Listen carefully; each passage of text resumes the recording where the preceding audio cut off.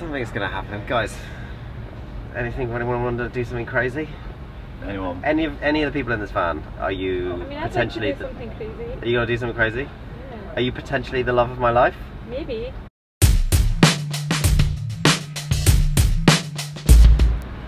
Hello, one and all. My show is called Joel Dommett. It's my name. Conquer. It's at 9 o'clock at the Counting House in the Ballroom, and it is free of charge. Excellent. No fee. What a selling point. That was a great pitch for it. You like that? Yeah, Was that it was right? good. That was strong. I felt like it was great, right? How's your Fringe Festival been going so far? It's been going pretty sweetly. It's been going pretty sweet. Everyone seems to be enjoying themselves. Creating the laughters. Well, that's good. Really enjoying my show, actually. I really like it. I'm very proud of it, and it takes a long time, doesn't it, to put it all together.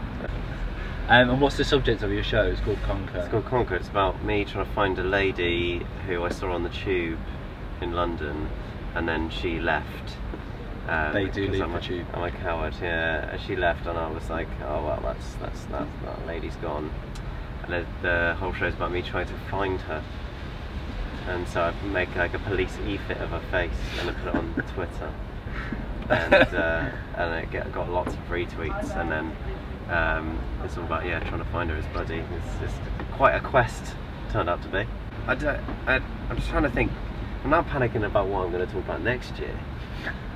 Already I'm panicking. Like, I'm only like 5 days into the Fringe this year. What am I going to talk about next year? Something will happen. Other events.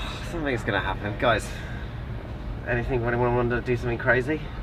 Anyone? Any of the people in this van? Are you potentially? I'd like to do something crazy. Are you gonna do something crazy? Yeah. Are you potentially the love of my life?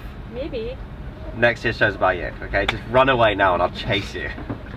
I'll chase you on social media for 6 months, and then make a show about it. Maybe you should just continually just chase people on social media for the rest of your life. I think it's going to be that point where I'm going to be still doing these. Imagine if I was like 80 and doing these shows, and it was just like really creepy. We recently had Iain Stirling in the back of our van. Yeah, saw his video. Little poking his little stick into my business. So it's just going to be me saying, I hate Joel Dommett. I hate Joel Dommett. I hate Joel Dommett. No. He's not a violent. I saw him last night. We did a gig together. It was very funny indeed.